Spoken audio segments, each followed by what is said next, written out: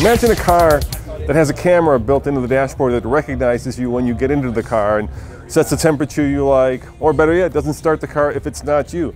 That's one of the things that Ford is working on with Intel, and that is coming up next on the Fast Lane Car.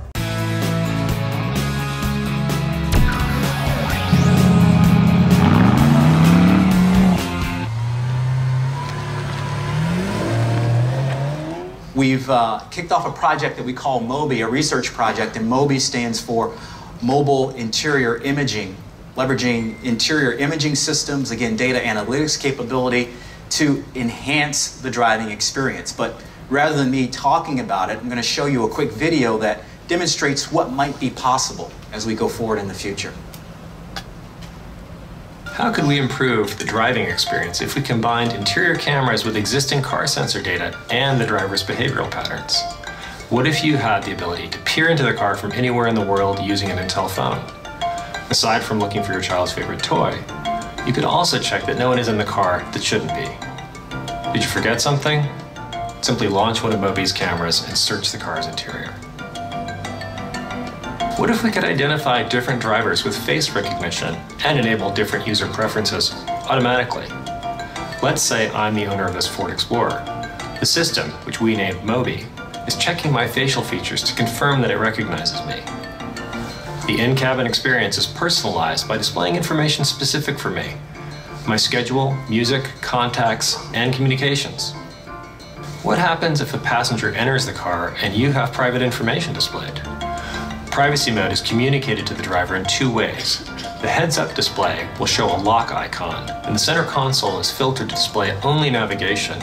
All other personal information has been removed from public view. But what if MOBI doesn't recognize you? In that case, it will send your picture to the vehicle owner, who can approve you to drive the car or not. Laura is a new driver to the car. Laura's image is captured by the front-facing cameras and sent to the MOBI app on my Intel phone. I'm able to set permissions based on Laura's driving ability, and I can also specify the features that I would like to enable or disable.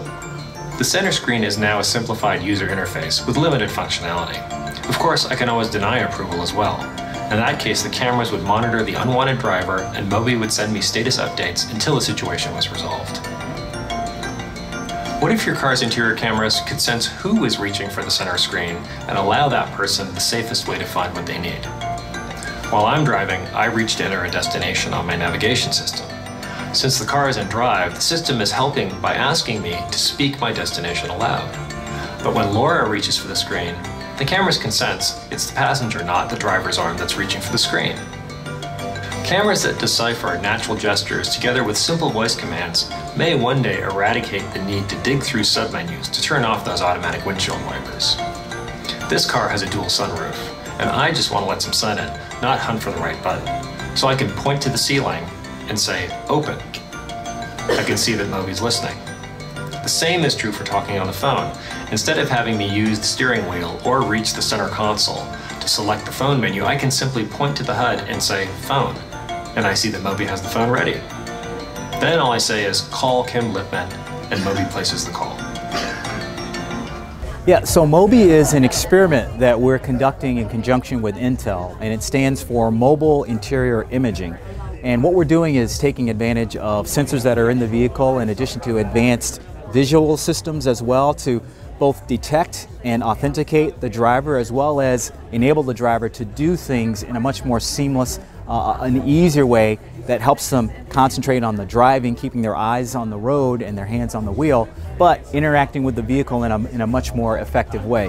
So it begins actually with being outside the vehicle, for instance, and understanding and authenticating once you move into the vehicle. So with the visual systems in the vehicle, we're looking at the capability of being able to authenticate that driver and verify that, okay, you're the driver, you can operate the vehicle, but also with that authentication, we're able to personalize that experience. So if we can authenticate the driver, then we can populate the system with your contact information, with the routes that you're going to be driving, personalize it for you. It's in the early experimental stage, but I think the important thing is to understand that Ford is exploring this territory, and we're all about enhancing the driver experience, enhancing our customers' ability to interact with their vehicle and interact with us as a company. So I guess you probably thought about this, but how do you get kind of past the, I would call it the, you know, the Google Glass factor, where people feel uncomfortable having cameras record them, even though these cameras are providing benefits that somehow enable their lives to be better? Yeah, I'd say two things. First of all, that's why we're experimenting. Yeah. I mean, we're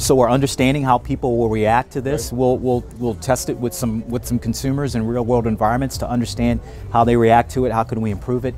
And then the other thing is, we always want to do things based on the consumers giving us explicit permission. So we'll let you know how the system works. We'll let you know how we'll take advantage of the data that the system could bring in.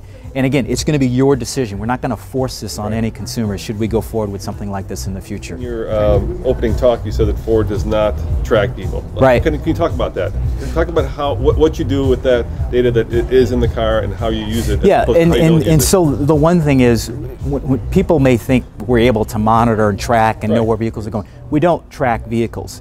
There's only certain instances in which the vehicle transmits data wirelessly. And all those instances have to do with consumers making requests for either services or information. And so I talked about the example of 911 Assist, for instance, where the cell phone in the vehicle will take advantage of information that we're able to send from the vehicle directly to a public safety answering place. You know, like my iPhone, right? The operating system will, automatically update itself when there's a new version of it.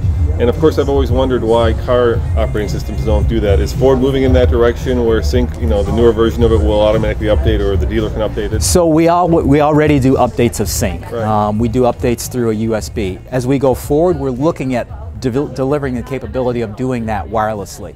And we have to look at smart devices as a model for what consumers are thinking about in terms of capabilities and how we go forward in the future. We candidly have to make some decisions about should they be automatic, should they be based on the consumer's request. But again, that's an area that we'll experiment in, and we'll move very, very carefully to understand and do it in a way that best makes sense for the customer. So is that Big Brother or innovative technology, or a little bit of both? Of course, time will tell. As always, this is Roman reporting for the Fast Lane Car here from Ford's annual New Trends Technology Conference.